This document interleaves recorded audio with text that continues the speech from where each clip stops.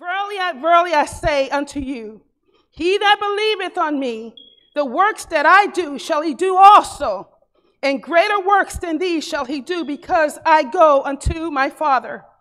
And whatsoever ye shall ask in my name, then will I do, that the Father may be glorified in the Son. Matthew chapter 21 and verse 21 says, and Jesus answered them, truly, truly, I say to you, if you have faith and do not doubt, you will not only do what has been done to the fig tree, but even if you say to this mountain, be taken up, or some interpretation says, and be removed, and be thrown into the sea, it will happen. The mountain could be anything that the devil tried to bring in your life. It could be sickness, cancer, diabetes, high blood pressure. I don't care what it is. Hallelujah. It could be enemies. Hallelujah. Oh, the enemy come from the left and from the right. Hallelujah. But the Bible says that when the enemy come in like a flood, that God will, hallelujah, the Spirit of God will raise up a standard, hallelujah, against the enemy. Hallelujah. Whatever that mountain is, hallelujah, through Jesus Christ, hallelujah, through the word of God, hallelujah, we have power and authority, hallelujah, to rise up, hallelujah, and to stand against it with the power of the Holy Ghost in the inside of us, hallelujah. We could talk to that storm, hallelujah. If the storm or tornado is heading this way, we could talk to that storm. Hold it in the name of Jesus. Not this way, hallelujah. I've had dreams that a tornado was coming, hallelujah. And I spoke to it, and it looked, and it turned and went the other way, hallelujah. That's the authority that we have on this earth, hallelujah. He said, greater works than these shall I do. Everything that Jesus did when he was on this earth, hallelujah, we're ordained to do because Jesus said we're going to do greater works. And he was the example, hallelujah, of everything, hallelujah, that we're supposed to do here on this earth as children of the living God. Mark 16 and 17 says, and these signs will accompany those who believe. In my name they will cast out demons. They will speak with new tongues. Hallelujah. Luke 10, 17 and 19 says, the 72 returned with joy, saying, Lord, even the demons are subject unto us in your name. And he said to them, I saw Satan fall like lightning from heaven. Behold, I have given you authority to tread upon serpents and scorpions and over all the power of the enemy. And nothing shall by enemies hurt you. Hiya, Messiah. I don't care how it looks. God said that he gave us power to tread upon serpents and scorpions. And he said nothing, hallelujah, shall by any means hurt you. And that's spiritually, that's physically, that's mentally, that's emotionally, that's financially, and that's socially, hallelujah. In any way the devil tried to rise up, in any corner he tried to come in, hallelujah, he's a liar because the word of God says so. Hiya, Messiah, in the name of Jesus.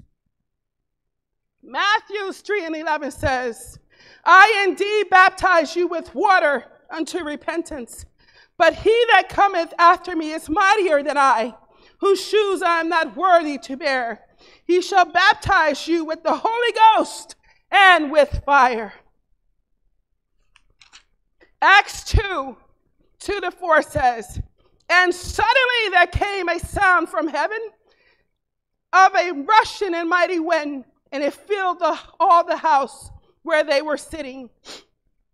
And there appeared unto them cloven tongues as of fire, and it sat upon each of them, and they were filled with the Holy Ghost, and began to speak with other tongues as the Spirit gave them utterance. Acts 4 and 31 says, and when they had prayed, the place in which they were gathered together was shaken, and they were all filled with the Holy Ghost and continued to speak the word of God with boldness. When the Holy Ghost come upon you, There is a boldness, hallelujah, that the world can't give you. Hallelujah. You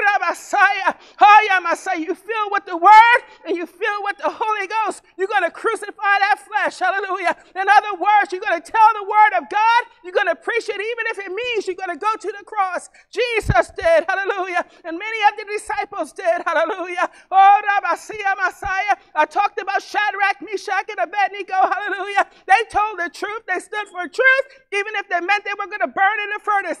But their faith was in God, not in man. Hallelujah. Their fear was in God, not in man. Hallelujah. Daniel went to the lion's den. Hallelujah. His faith was in God, not in man. Hallelujah. And many of the people in the Bible, hallelujah, there are perfect examples of how we need to be walking fearless in the power of God. Hallelujah. Thank you, Jesus. When you wipe out fear, hallelujah, then the devil had no hold on you. Hallelujah. Thank you, Jesus. Thank you, Jesus. Acts 13:52 says, and the disciples were filled with joy and with the Holy Ghost. 1 Corinthians 12:10-11 says, to another the working of miracles, and to another prophecy, and to another the ability to distinguish between spirits, and to another various kinds of tongues, and others the interpretation of tongues. All these are empowered by one and the same Spirit, who portions to each one individual as he wills. Hallelujah. Hey, Messiah. Each and every one of us have been empowered with the gift of God that we have to step out and work on. Hallelujah. Whatever God called you to do, if he called someone to prophesy, you prophesy with power. If he called you to interpret tongues, you do it with the power of God behind you. Whatever God has appointed you to do from the foundations of the earth, make sure you do it. Hallelujah. For the glory of God. Thank you, Jesus. Acts 3:6-8 says, but Peter said, I have no silver and gold, but what I do have I give to you. In the name of Jesus of Nazareth, rise up and walk. And and he took him by the right hand and raised him up. And immediately his feet and ankles were made strong.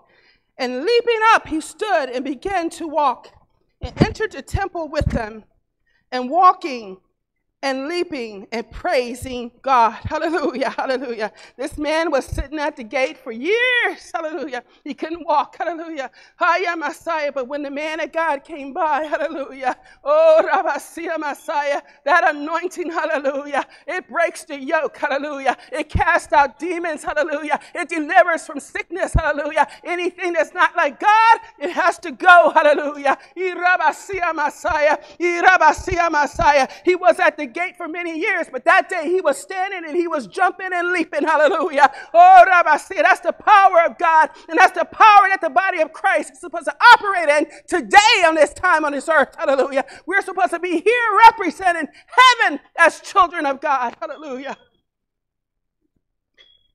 And then if you go to Acts 16:18 says, it talks about the damsel. It was a damsel. Hallelujah. She was possessed. She was used of the devil. Hallelujah. And I'm going to read this here because I'm going to say something about this. If you go to Acts 16:18, it says here, and this she did many days, but Paul being grieved because he had discerning of spirit, and said to the spirit, I command you thee in the name of Jesus, come out from her.